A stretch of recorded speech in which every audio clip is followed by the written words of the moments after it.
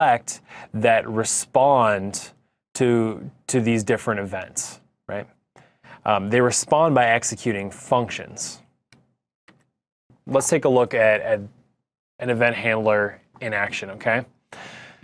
Here we have a script with just a basic function, my function. We're using the document, referencing the document object again, and then the getElementById method with demo, right, as the ID. And then we're setting the innerHTML to selecting text is awesome, okay? So we've got an input here. We're going to select some of the text. And let me show you what happens here. We've got our event handler on select. It's set to my function. Notice that, whoops. Notice that the value of onSelect is set to the name of my function, right? Because that's the method that we want to call. That's the method, or sorry, the function that we want to execute. Just as a quick aside, the words function and method are commonly used interchangeably throughout programming, and so it's really important that you definitely understand that, because it can get really confusing really fast, okay? All right, let's go ahead and take a look at this demo now. Good old event handlers. Whoops, it's not there. Let me go back. I'm going to copy my code here.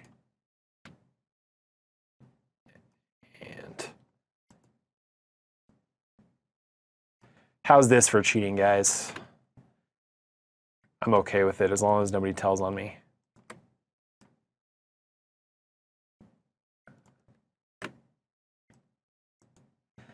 All right, so my code's pretty sloppy there, and I could take some time to reformat that, but it's probably a good idea not to, because I want to be respectful of your time. So just know that everything that's in the slide is exactly what we're running. So I'm going to go ahead and launch the browser, and let's see what happens here. Whoa! I selected the text, and it was awesome. I loved it. That was great. That's what event handlers can do. They can do a lot, like they can do way more cooler things than that. But definitely keep in mind how powerful they can be. All right, so we're going back to our presentation now, and we'll get started here with updating the content of elements, right? So you've seen us, add new what seems like new elements to a page. Now we're going to actually go ahead and we're going to change the content of the element, right? So we do this by using the innerHTML property, and that's basically what we've just been doing, right? It can be used on any element. We just go ahead and we set the innerHTML property to a desired string. So it could be whatever we want. We could set it equal to a method that's going to pull data for us as well, like we did previously. We just go ahead and use the equal symbol in order to assign whatever value we want to assign to the innerHTML property. And to remove content, we just set it to an empty string, right? So just a blank string. So let's take a look at our innerHTML demo here.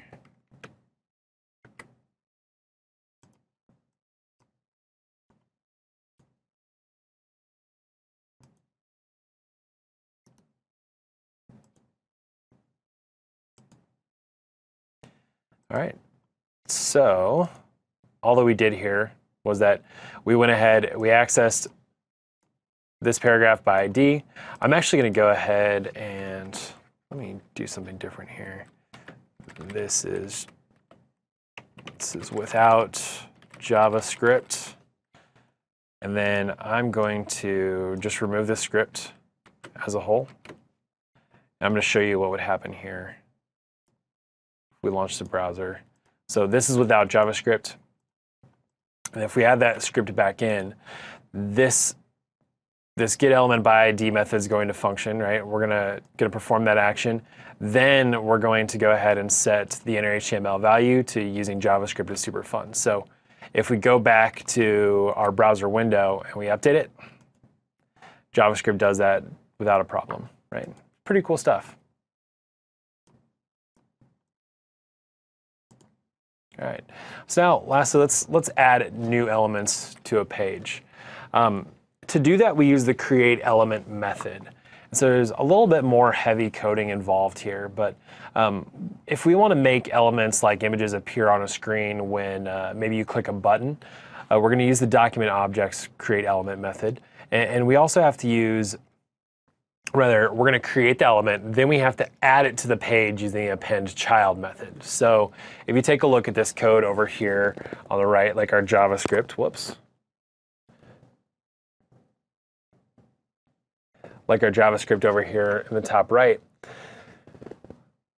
we've got a function named showImage. So that function takes a couple parameters. So the source name, the width, the height of the image, and then the alternate text. Okay. The image is document.createElement, right? So we use our createElement method here. We set source equal to image.source. Image.width is set to width. And then, of course, height is set to image.height. And then we assign the value of alt that we pass through as a parameter to image.alt.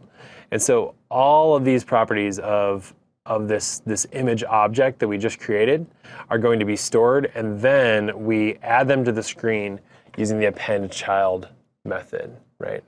And so we pass through image as a parameter there. Of course, users don't ever have to see any of that on screen.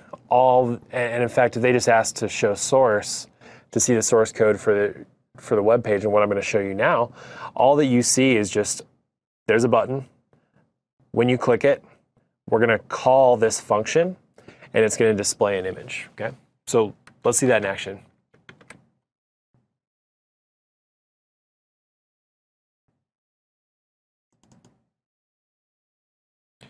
Just going to go ahead and launch that in the browser.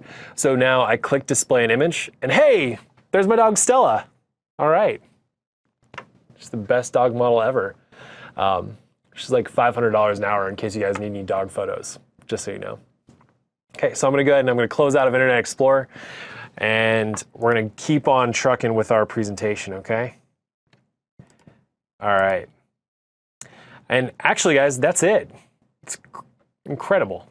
It's incredible. Makes me want to go back and take a look at my dog again, but I guess I already clicked out of Internet Explorer. Oh well, another time, right? So let's quickly recap everything that we've gone over. 4.1, manage and maintain JavaScript. We talked about what JavaScript is. We talked about its functions and variables, and also some third-party libraries and how they can be used in order to make life a little bit easier for you as a programmer. Okay. 4.2, we update the UI by using JavaScript.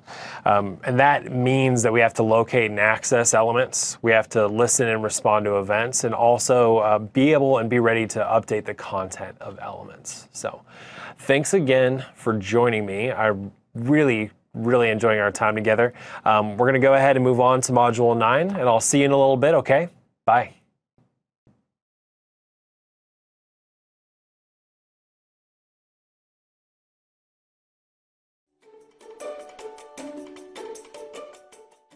Welcome back to Module 9. My name's Cullen. We're here continuing our journey through JavaScript on our last leg here before we wrap everything up. Today we're going to talk about how you can use JavaScript to create animations, work with graphics, and also access data, okay? We're not going to do too many demos. Don't hold it against me. Got a lot of good information for you though, okay? Let's get started. All right, our agenda, we're going to talk about using JavaScript to create animations, also to manipulate the canvas, how you can do that with JavaScript. We also want to talk about accessing data, transmitting data, loading and saving files, and also validating form input. We talked about that a little bit earlier, and also touching on cookies again. All right. Animation, of course, is the movement of static images to create the effect of movement, and animation can be used dynamically to move objects in the user interface. We leverage JavaScript to create pretty powerful animations, and like I said, I'm not going to show you a demo, but you do know that we can access individual elements using JavaScript now, and so getting them to perform actions and perform animations should actually be a pretty quick and easy thing. And so some of the stuff that we could talk about is beyond the scope of this course and of the exam, but I strongly encourage you to pursue just more about it, okay? So keep that up and enjoy this animation on screen. It's a crazy star. I didn't do that with JavaScript, just with the magic of PowerPoint, okay? Learn more about creating animations with JavaScript at the Microsoft Developer Network website. You can go ahead and click both of these links.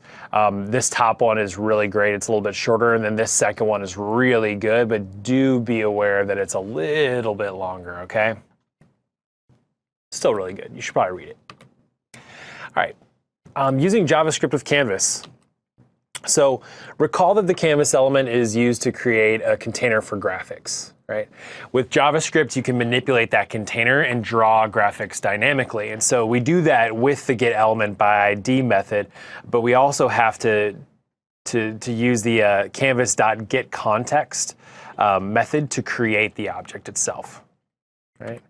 And so here's an example of how we would do that with Canvas. We'll go to a demo in just a second. Also, there's a cool link to cuttherope.net and a different Microsoft course, and I had to steal it. So I went ahead and added there at the bottom. You can check out that game by clicking that link after you download the PowerPoints. Anyway, here we have Canvas, right? So we've created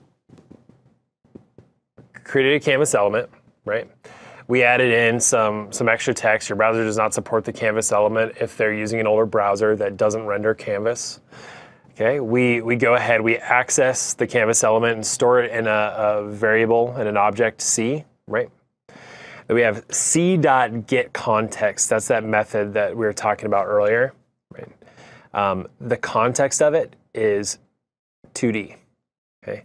So then what we're going to do now is we're going to create the fill style, okay, or rather we're going to set the value of the fill style equal to blue so that we can draw a blue rectangle. It's really important that you use the fill style method before you use the fill rectangle. Think of it like this, right? You couldn't paint a wall unless you went out and you bought paint first, right? You have to have the paint before you can paint a wall, otherwise it's just going to not be painted. Anyway, let's take a look at this example in action, okay? So trust that all of this code is the same stuff that you just saw in the PowerPoint slide deck. We're gonna go ahead and launch the browser, and here, note, I've actually got 2 rectangles. And so it's not. I lied to you guys. I'm so sorry.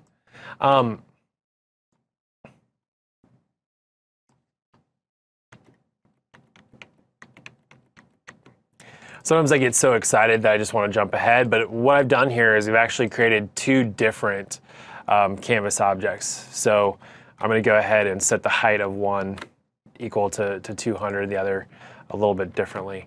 And so now you can see here that we've drawn just one object. You might be like, hey, why on earth do I only see one rectangle on screen? Well, that's because my other canvas object, it's not, sorry, this one is the one I wanted to show you. Sorry, it's not calling the function. So note here, or rather on load, we're calling f1, which is our function right here. And we access the small rectangle. The ID here for small rectangle is where we're drawing that canvas element. This second one, we're not accessing. So I'm actually just going to go ahead and delete that from my code, and I'll show you here in a second what happens. So I'm going to go ahead and hit save, go back, and then